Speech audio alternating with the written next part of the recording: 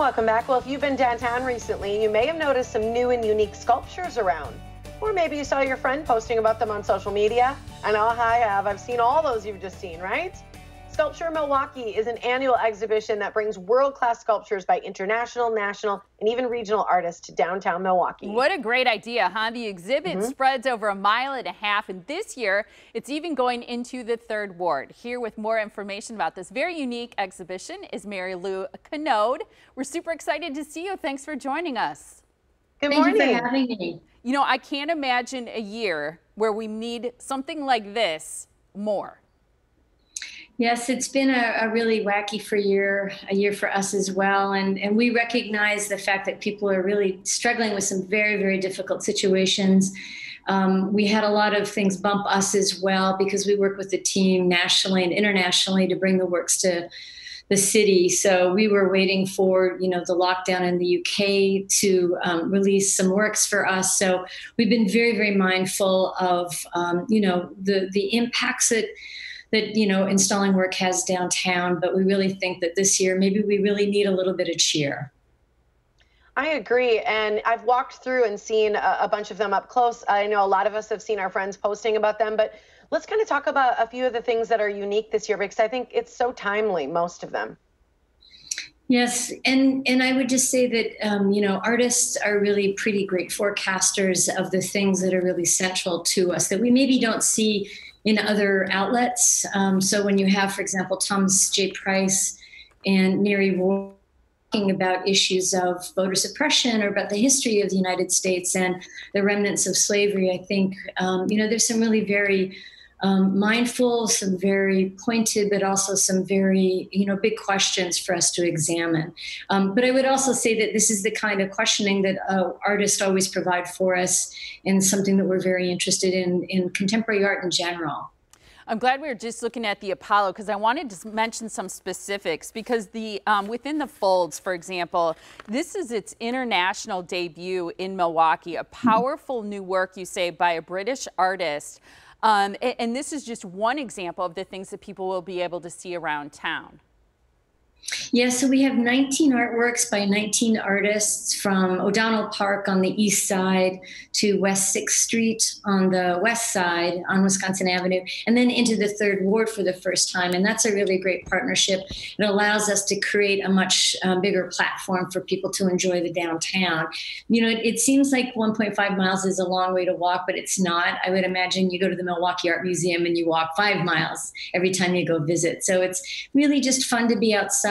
Sculpture Milwaukee has always been physically distanced, so you can take your friends and your family downtown, walk between the artworks, and really enjoy the glory of Milwaukee summer. It's true. I think I've walked past the tree from last year, and I know it's still available to see, the silver tree by Northwestern Mutual.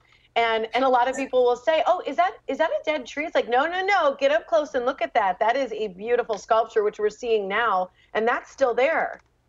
It is. So, when we were having some issues with artworks being, shipping being shut down and galleries being shut down, we reached out to all of our lenders and artists and said, listen, can we either extend an artwork? Can you let us borrow something for a little bit longer than normal? So typically Sculpture Milwaukee is open June to October. This year we'll go into the spring with the things that you see today. The Roxy Pane is a really great example, though, of highlighting what's the changes happening downtown. So a year ago, the campus at Northwestern Mutual, the grounds are growing, the plants are filling in. It's pretty amazing how the grounds have changed this year. So that's the great thing about having works up for longer than just a couple months. You really see how the landscape, the weather changes. Snow on top of the Roxy Pane is really pretty beautiful. I'll say. True. Talk, if you would, about the blob and the red solo cup in particular, because I think that's the thing that's so fun about this exhibit is how unique the works are. Yes, so the blob monster is by artist Tony Tassett. You might have remembered his work. He did the giant emojis in 2017, the mood sculpture. And so Tony really is very engaged in pop culture. He loves American culture, but he also has a little sly critique of it as well. So the Blob Monster really makes me think of Scooby-Doo, a little bit wacky, a little bit playful. Yeah.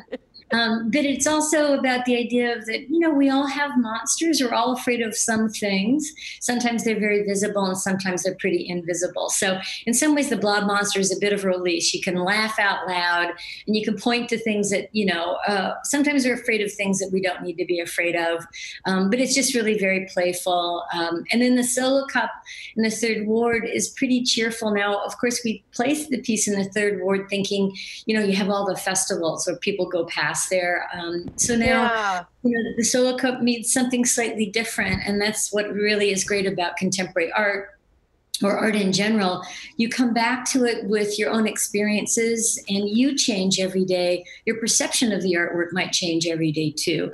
So the artist Paula Crown, she's based in Chicago, thinks a lot about single-use plastic and the rising sort of crisis of plastic in our oceans, for example, and the fact that we ingest plastic too. So, but she also sees the solo cup as being a portrait of someone, that every time we crush a cup like that and throw it down, we crush it based on our own hands, the size of our hands.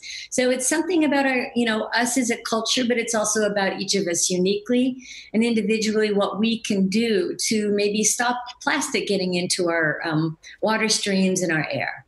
I love it. It was so great to talk to you. I'm so excited that we have this in our city and that it's outside, and something that we need, I think, right now is a pick-me-up and a reason for people to get outside and tour our beautiful city safely. Absolutely. Thank you so much for your time today. I'm going to share information now Marilu. so that people can experience. Sculpture Milwaukee is free. It's open 24 hours a day, every day. It's outdoors. It's family friendly. Many of the works will stay through spring. So to learn more and plan your trip, visit sculpturemilwaukee.com. You're also going to find a full map there along with a list of all the artists.